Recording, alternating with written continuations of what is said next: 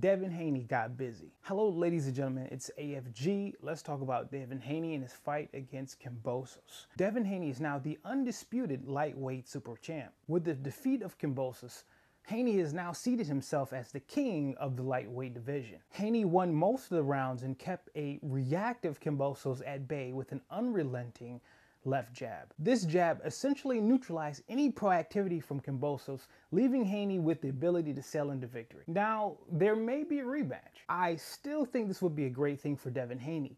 During the fight, Devin Haney stayed on the jab, laid on the jab like a horn in New York City during rush hour. He rarely threw the right and even half-cocked it when he had Kambosos dead to rights. This leads me to believe that Haney was struggling to hide an element of his game. Now, this in my opinion is great for Devin Haney. This means that he established the jab so effectively that he didn't even need to go into his bag of tricks. Now, when there's a rematch, Devin Haney will have an element or a side of him that Kambosos still hasn't seen. This in my opinion is great for Devin Haney. When there's a rematch, possibly in December, it's going to go down again. My bets are on Devin Haney. What are your thoughts about the fight? Let me know. Take it easy, guys. See you next time. Satisfied.